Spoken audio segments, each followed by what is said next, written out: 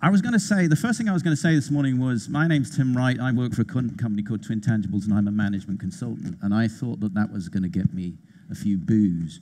But I think I trumped it earlier on because I put my hand up on the Brexit thing. So yes, if you're thinking, is that the guy? Yeah, that's me. What I want to talk to you about this morning, though, is the crowd economy. We're getting some great presentations this morning, which are really informative and very encouraging, and clearly we are amongst a group of people who really understand the dynamics and the opportunity available.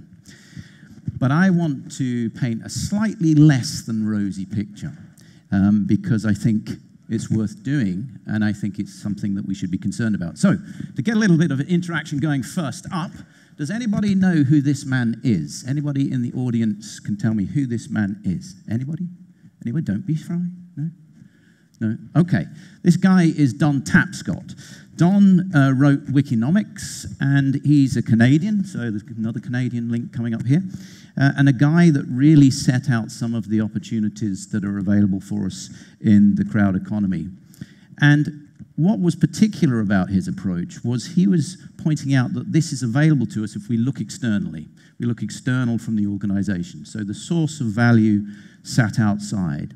And that challenged a lot of conventional thinking. And if you've read Wikinomics, you'll know he's got some great examples in there of case studies which indicate taking novel approaches, but certainly attracted their assets from external to the organization. Another guy I wanted to reference is this guy.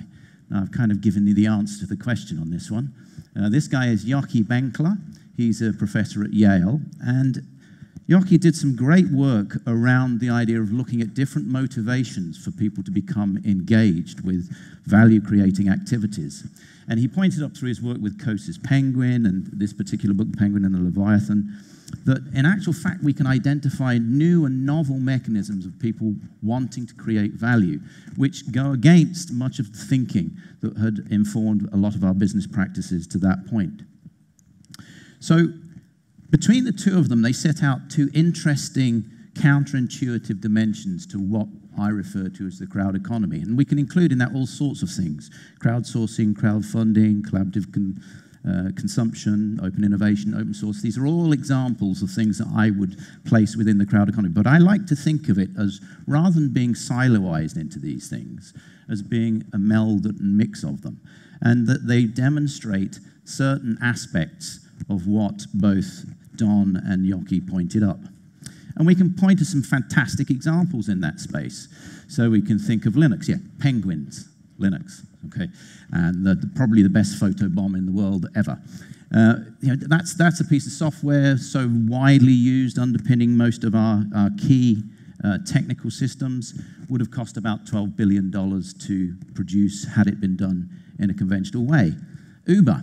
Okay, so Uber's already been mentioned, disrupting the taxi and ride business enormously, valued at around $40 billion, and until very recently didn't own a single car. So novel models. Anybody guess what that one is? Spot on, Airbnb, yes. So Airbnb, another example, 37 million user nights a year, growing very, very rapidly. And again, a fantastic example of novel and innovative thinking. Again, my good friend Amy Cortez pointed up that our ability now to actually direct our funds locally and disintermediate that process is fantastically powerful. And that, you know, if in the United States the adult population released just 1% of their long-term investments, that would be about a $260 billion fund. But not everything is great. You know, we can point to these great examples, but we're starting to run into problems. So those examples, Uber and Airbnb, are already starting to run into regulatory challenges that they might end up somewhere like this. A lot of the crowdsourcing that we come across seems to me to be based on the rather unintelligent, if you will, or the least exciting aspect of crowdsourcing, and founded in this idea that you have an unlimited number of monkeys and an unlimited number of typewriters, and given enough time, you'll get the complete works of Shakespeare. Or probably Goethe, if we had to localize it a little. And we've got, in the crowd finance space, lots and lots of people coming forward as crowd funders and presenting themselves as crowdfunding platforms, and they're just masquerading as that. They are simply not crowdfunders. They just happen to be the usual suspects, the people that constrained the access to those resources and activities in the past, just transacting online. Now, that's not necessarily a bad thing, but it isn't crowdfunding.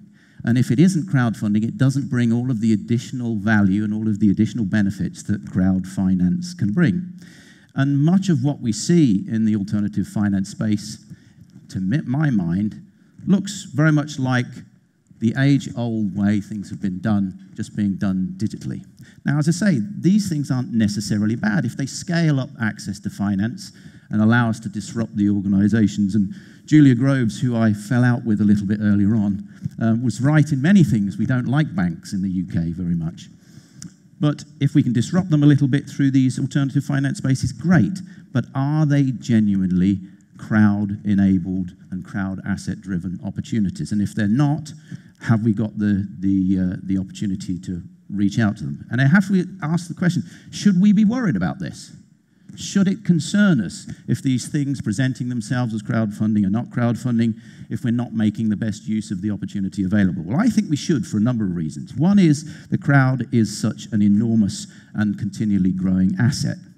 But I also think that we should look at history and think about some of the things that have happened in the past. And we were encouraged to talk about our own personal stories. So my personal story is about 30 years ago. I was very involved with the knowledge management agenda. And knowledge management was presented as an entirely transformative model, completely changing the way we think about management, the way that we liberate all of the intellectual property and intellectual assets that exist within our organization to make better decisions, quicker decisions, more economically viable decisions, and have a more equitable share and recognition of the contributions that go into that. Great. I loved it. It was fantastic.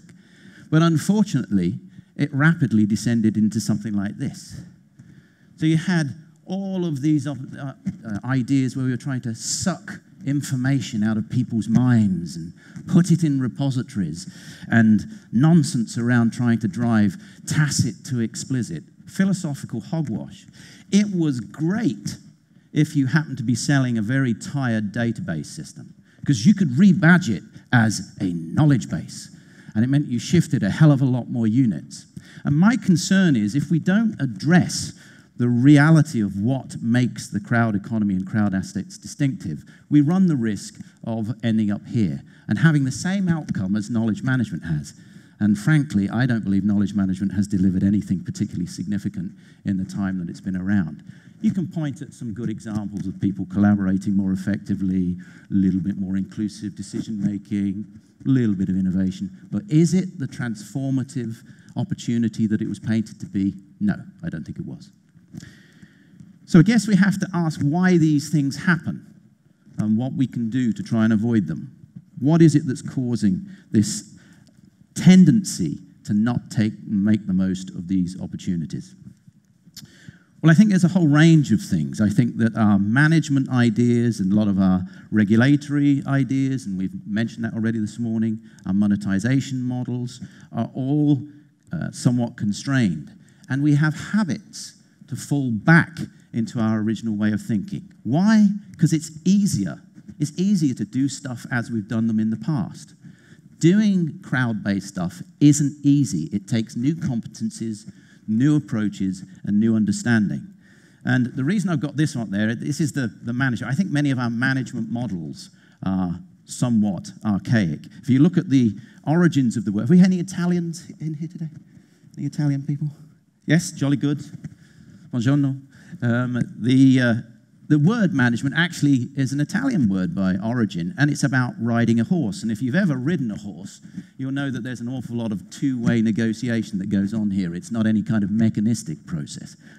I think a lot of our regulatory models are actually designed to constrain rather than enable.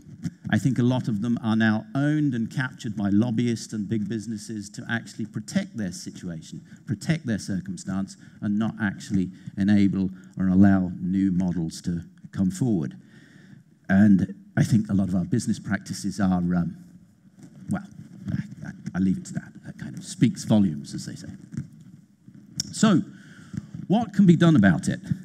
Well, I want to share with you a framework. I did say I'm a management consultant. I promise there's only one framework, so don't hate me. This is a framework that we use bits that sort of harks back to those two people I mentioned right at the start, so Don and Yoki. We use this as a way of mapping some of the different dynamics that exist within the crowd economy. So on one axis, we've got the changing nature of the relationship, where we go from, at one corner, a very, very traditional, highly managed, contractual type model, to the other end, where it's entirely based on trust. We have no control at all. And then, of course, on the other axis, we've got this idea of where is the value existing in the crowd? Is it the crowd as a whole? Or is it maybe an individual that happens to be somewhere outside there in the crowd, and obviously everywhere in between? And you can map this out as wide as you want. You could actually pull big data into this. But it's intended to help people understand the different dynamics that exist within the crowd economy. And if you want to, you can start mapping things onto this framework. You can actually take crowdfunding, for example, and map the different models of crowdfunding onto it as well. But it's a kind of intended to be a bit of a blank sheet to help explain and help people navigate their way into the crowd economy. And I think us, as the experts in this space, have a responsibility to start populating this type of map and dropping onto it all sorts of new competencies. Because I think lots of our management, regulation, valuation, and commercialization models tend to drive us towards a specific outcome. And we're busy and we're challenged enough to take that easy option. And I think we need to start turning all of these things on its head and driving us in the other way. And of course, like all good management consultancy frameworks, you want to be in the top right. I mean, that is a given. So what I think we should do collectively in an engaged and crowd-sourced way is start to plot on here some of the competencies and skills and approaches and different thinking that are necessary to operate in these different places, and use this to make it more feasible and easier for all businesses to take the approach to adopting the crowd asset economy, and importantly, to help our regulators to understand the implications of what they do from a regulatory standpoint. So, this today is an appeal to you all to join with me as part of a loose team, not too loose, otherwise you might fall off the motorbike, and give everybody an evolving model that helps them get access to crowd assets and make sure that we do not lose the crowd economy opportunity in the same way that we've lose some of these transformational opportunities in the past. Thank you very much indeed for your attention.